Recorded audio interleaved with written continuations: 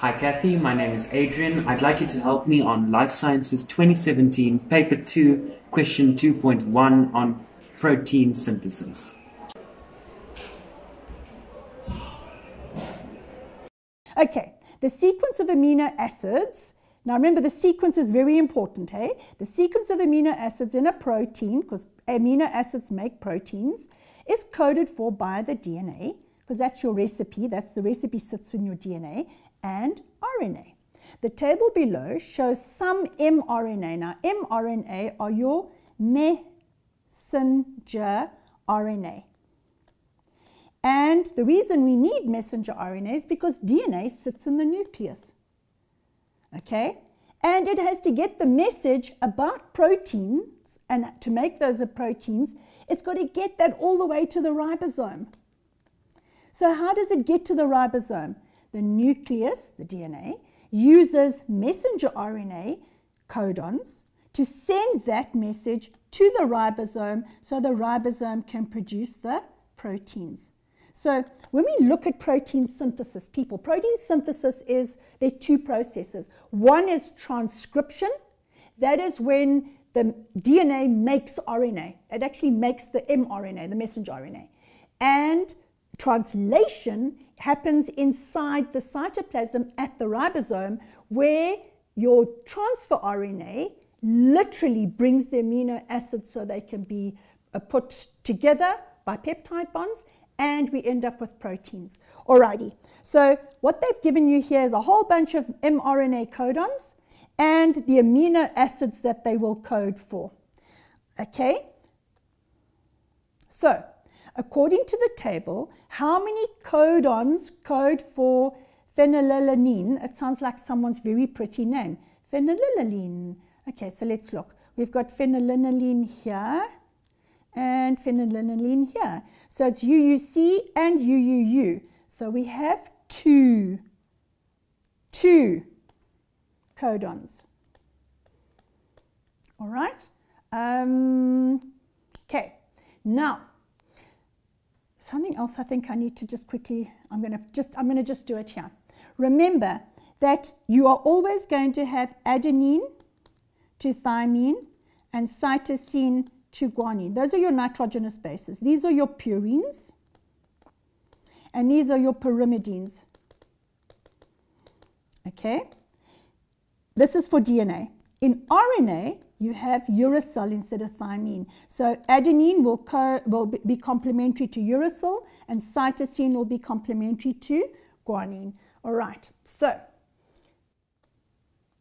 what is the anticodon of glutamic acid? So if we look here, the anticodon is for glutamic acid. Now, if it is GAG, that's your messenger RNA, your DNA is going to be CTC, and your anticodon is going to be CUC. All right, so for question 2, the answer is going to be CUC. And I'm going to do something naughty now.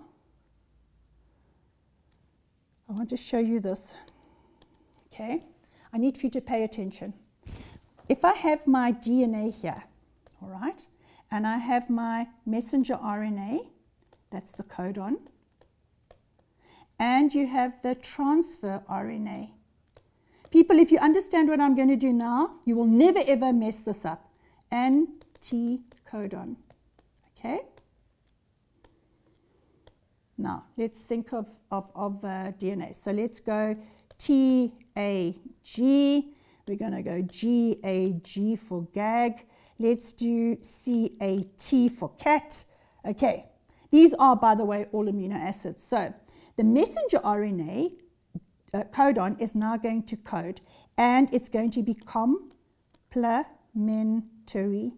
So the DNA and the messenger RNA are complementary. So TAG is going to be A, but remember, with RNA, there is adenine to uracil and cytosine to guanine. So it will be A, but instead of A, we are not going to have T, we're going to have U, and G to C.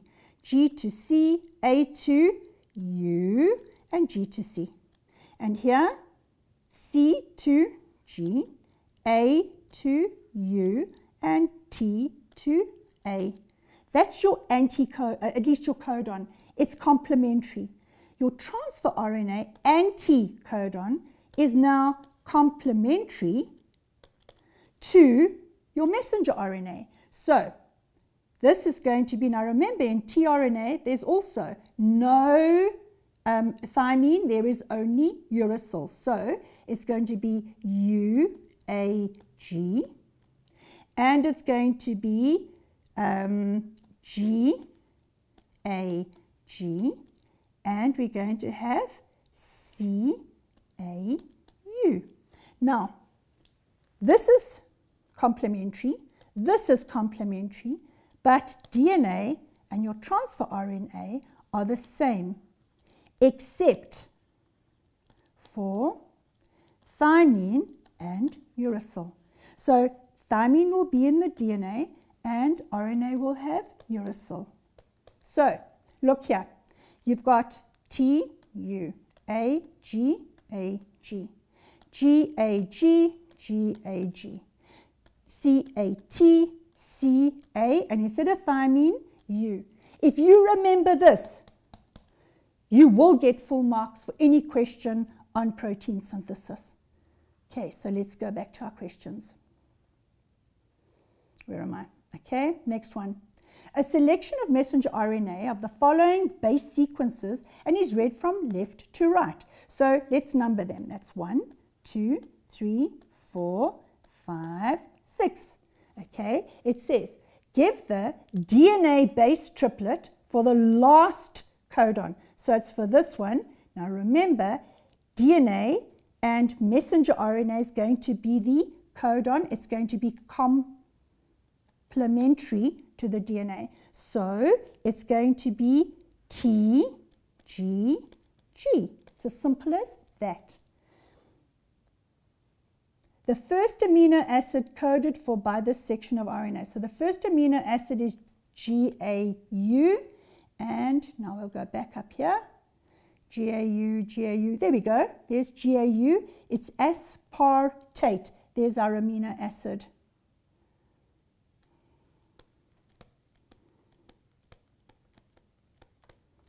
Okay.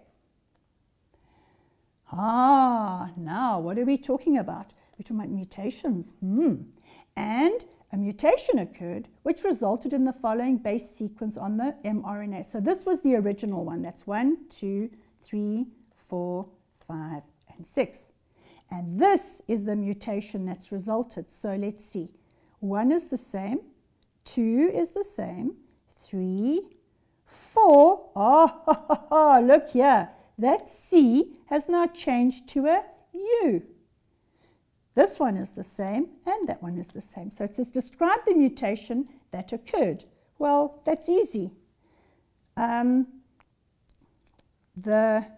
fourth codon, AGC, has changed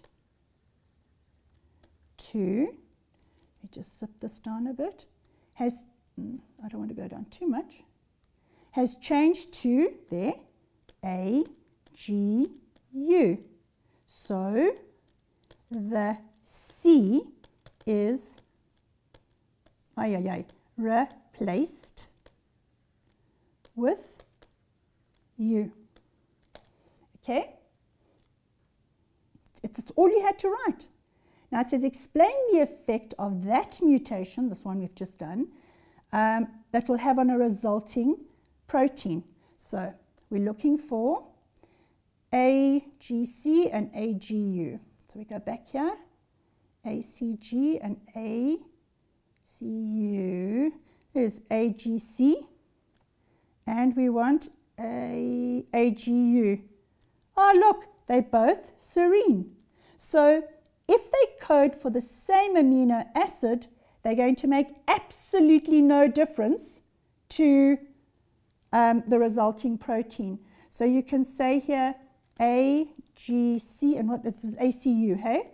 And AGU, both code for amino acid serine. Sounds so pretty, serine. So no effect on resulting protein. So it's easy as that. Nothing difficult. So far, people, you should have got 100%. Then it says, name and describe the process occurring in the nucleus which results in the formation of the mRNA. Clearly, what they want us to talk about here is transcription. So I'm going to write very fast. We have transcription. Now remember, I said to you in the start, transcription is when DNA makes RNA. All right, so first thing, double helix DNA unwinds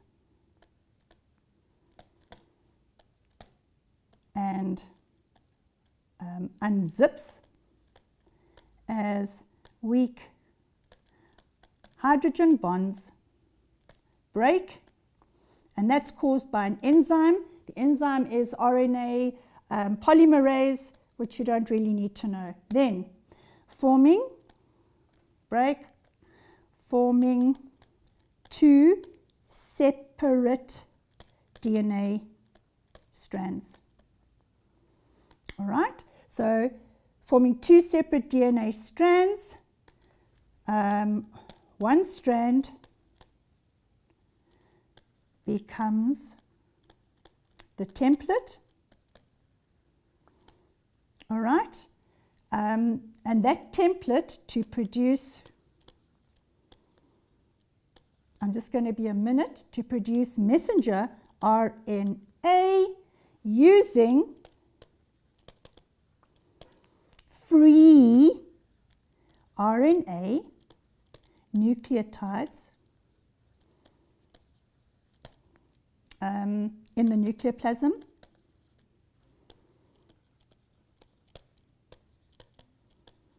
All right, almost finished.